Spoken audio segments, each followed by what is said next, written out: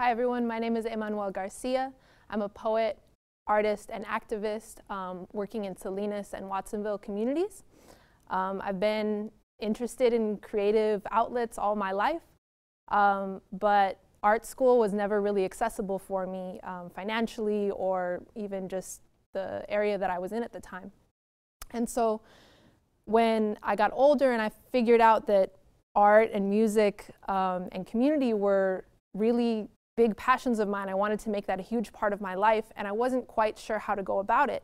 And so what really helped me is I networked and found other people in my community who were passionate about the same things, or even just within the arts community, like actors and filmmakers, singers, songwriters, all these different folks who really kind of opened my eyes and inspired me to continue my work and to continue to find my voice and style in my art.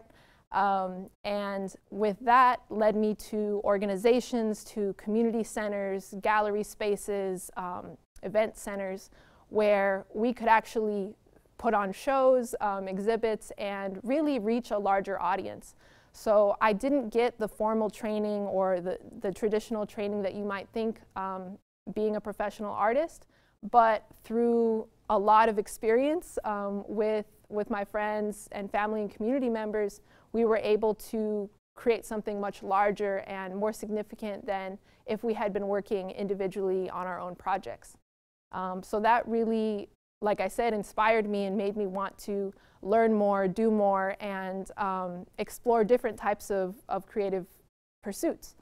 So in addition to my spoken word poetry, I started to actually do hip hop and rap, and was able to kind of be part of a huge network of people in the Central Coast area who are doing all different types of mixtapes and performances throughout the community, all with a very positive message and one of really being proud of who we are, and really wanting to share that with the next generation of young folks coming up who might not know that there is hip hop with a positive message out there.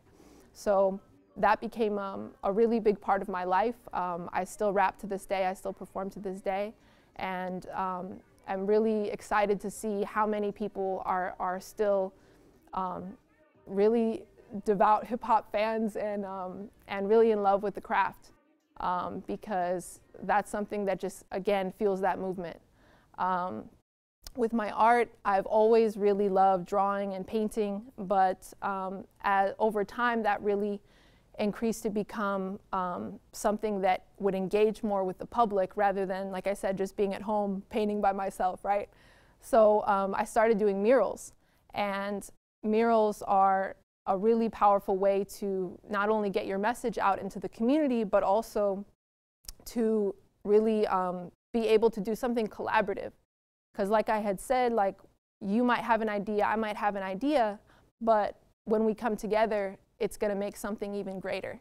So when we could get, you know, multiple people involved, I think the last community mural project we did, we had about 100 people out there painting in one day.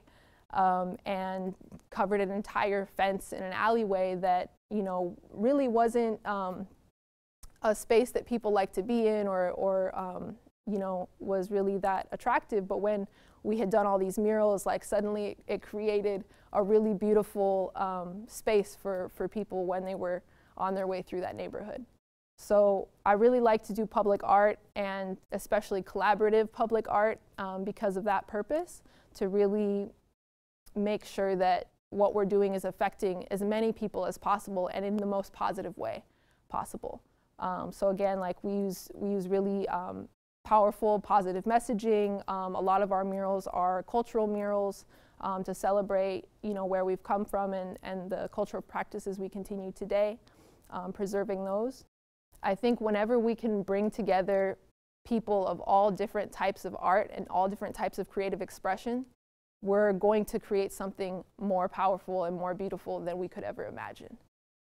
So I really, because I'm both an artist, a visual artist and a hip hop artist, I really like to have art exhibits at hip hop shows. I think that doing that engages people in more ways and can reach someone that maybe they're not so into the music, maybe they're not so into the art, but they're in a space with other people who appreciate one or the other or both. So the more people we can bring together around creativity, around positivity, the better.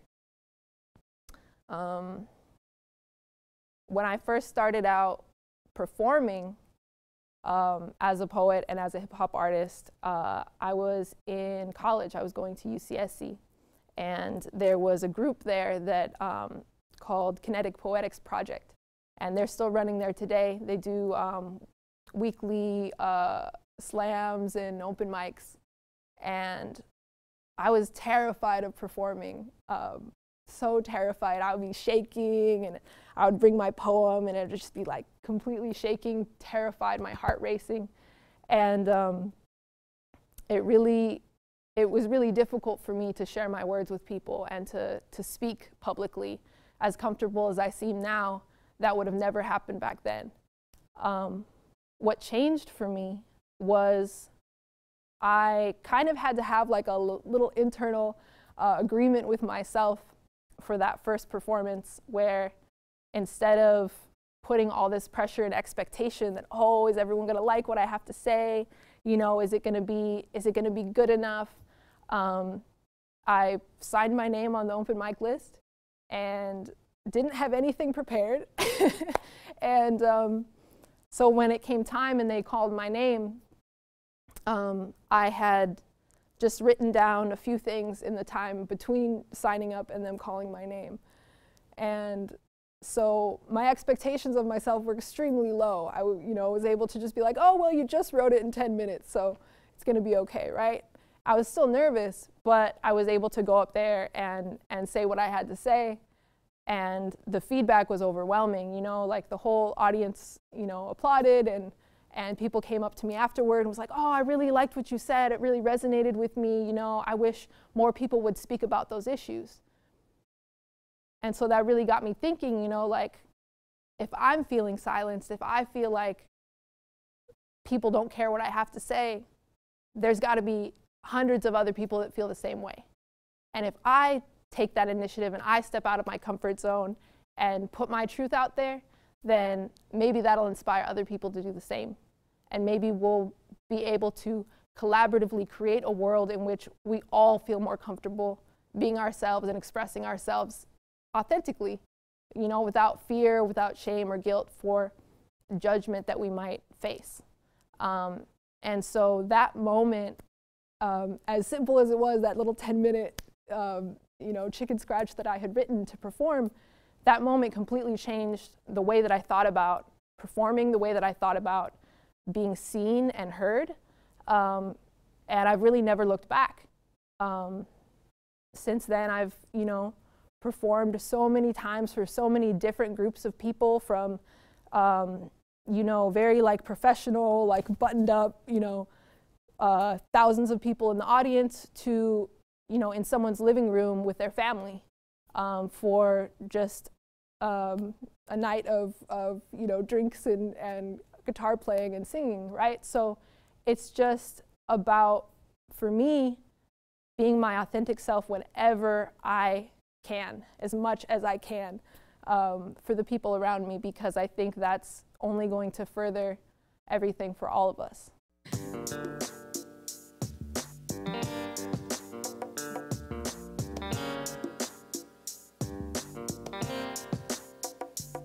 They say my people are illegal, try to lock us up with lethal weapons meant for dead, and direct them at the heads of the young boys and girls who feel trapped inside a world where it's fight for your future or do just what you're told. And they're told to succeed but not given what they need, and they're told to survive but concrete don't sucrete trees. Can't grow a plant a seed, how you even supposed to breathe? Asthma cases, cancer cases, but we catch cases for weeds. More money for prisons, farms and pharmacies, cause they spray up in these fields like the pigs out in these streets, where you can't afford a home and you're lucky if you eat even have healthy groceries more than once a week. So you're feeling kinda weak and it's hella hard to sleep, but you gotta keep on going cause you won't accept defeat, won't accept retreat. Gotta hustle to struggle, and we struggle till we're free.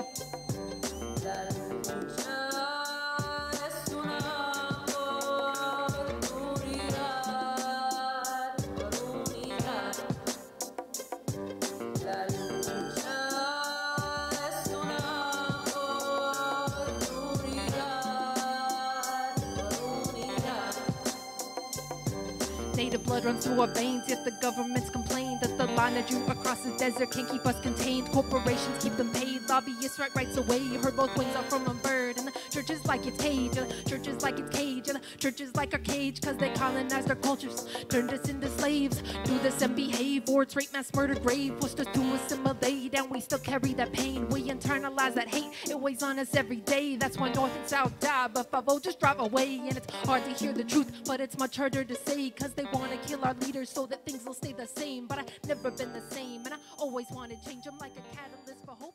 So that's my focus in my work. Like I said, I really want to ensure that everything that I do is inclusive of our community and really inspiring that next generation. So a lot of the work that I do is also focused on youth and youth empowerment. So I actually coordinate an after-school program in Watsonville where we provide all different types of arts classes to kids in elementary and middle schools. But I also mentor a group of high school students and college kids who are focused on how do we make these outlets more accessible to people living in rural communities who might not have access to a studio space or be given permission to paint graffiti on a wall, right? So that has been my focus now, is how do we make these outlets, whether the technology is available, whether the supplies that we need, how do we make that accessible to people who wouldn't otherwise have access to it? So I started a nonprofit called the Creative Express, and the Creative Express is a mobile art and music studio, and we're actually finishing the recording studio side of it right now and are working on some of the other renovations that are needed in order to actually get it out into the communities to do block parties and workshops and really reach people, because all of us have an important perspective, an important truth that we need to share, and that in and of itself is healing. So if we can make sure that more and more people have that accessibility to an outlet to express themselves and to heal, it's only going to help all of us.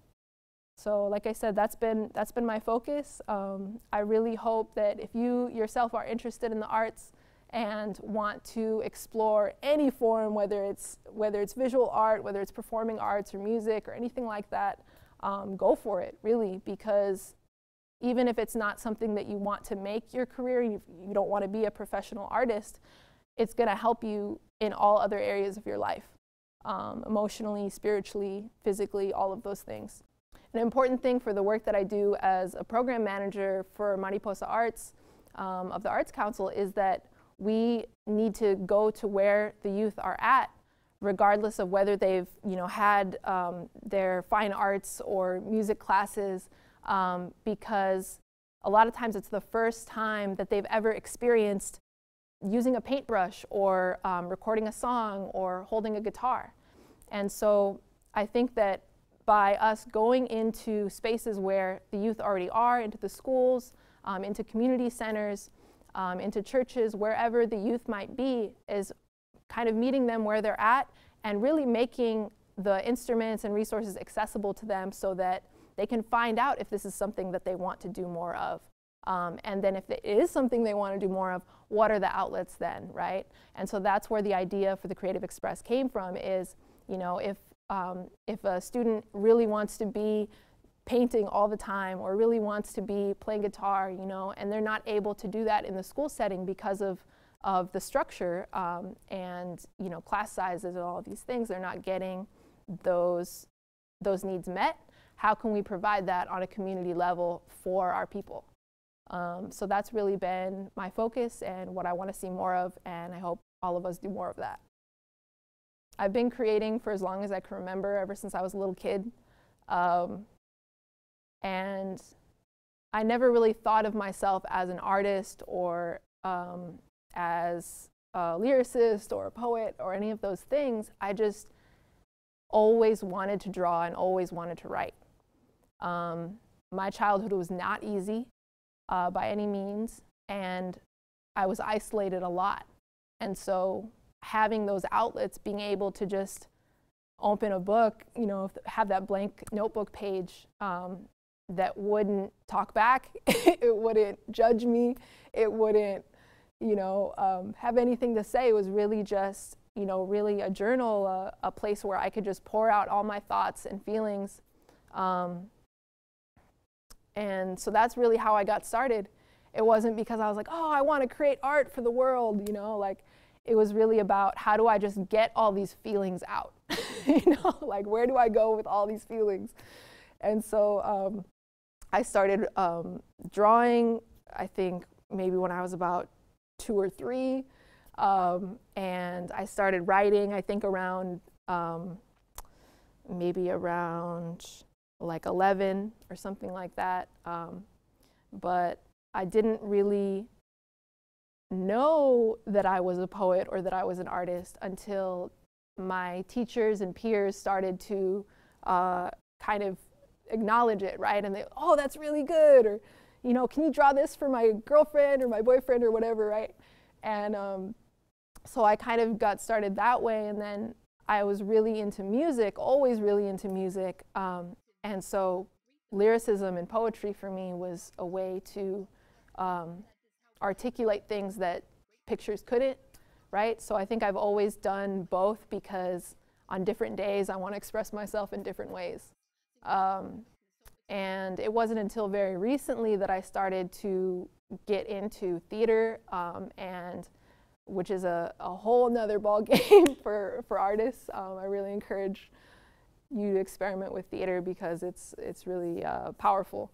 It's full body emotion, words, everything like all together at once. And it's beautiful because theater is inherently collaborative. You have to work with the tech crew, you have to work with all the stage manager, the other, you know, actors and actresses on stage, the designers, all of this, right? There's so much that goes into a production. And similarly, like, you know, if you're working on a mural or a song, there's so much that goes into it that can take years, really. So thank you for listening. Like I said, I really hope if you want to be creative or express yourself in those ways, I really encourage you to do so and share that with your friends and family, share that with the community. If you'd like more information, you can see the link below. On the website, you'll find all my contact information there. If you'd like to reach out and have any questions or want to collaborate, I encourage you to do so. And thank you so much.